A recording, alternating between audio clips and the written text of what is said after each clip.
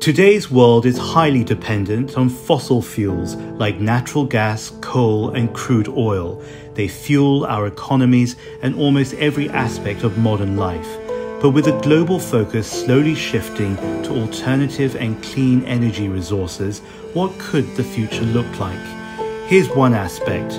Fossil fuel extraction, production, and consumption maintains and expands our economy, but our dependency is unsustainable, and the pandemic has shed new light on our relationship with fuel. In April 2020, the price of crude oil in the US dropped below zero in response to stagnating economic demand. At one point, there was so much supply and so little demand that oil producers were effectively paying buyers almost $40 a barrel to take excess supplies away from them.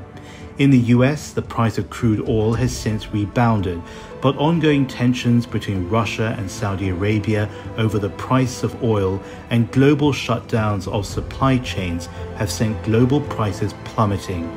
If it continues, it could be a bigger problem for the economy than even the pandemic. Across the Pacific, China's energy mix still remains hugely reliant on fossil fuels. Two-thirds of electricity generation comes from coal, which in turn drives the world's busiest manufacturing industry. High demand for power has made China the world's biggest importer of crude oil, surpassing Japan to become the world's largest importer of natural gas in 2018. As we begin to uncover the huge importance of sustainability and the harm caused by fossil fuels, countries and leaders are being called on to act judiciously with how we use our finite resources. In 2017, China invested $127 billion in developing green energy. That's almost half of all global investment.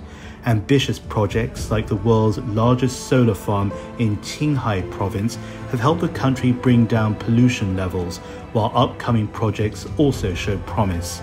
Beijing's Winter Olympics in 2022 will use vehicles powered by hydrogen gas, and grid parity, where green power becomes equal in cost or even cheaper than traditional energy sources, is set to be achieved by the same year.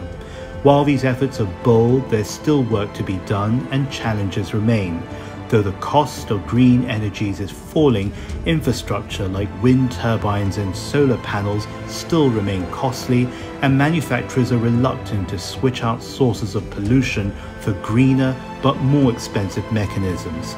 Government regulations are tightening in many countries, urging polluters to clean up their act, ushering in new forms of green energy and making our world a brighter, cleaner place for all of us.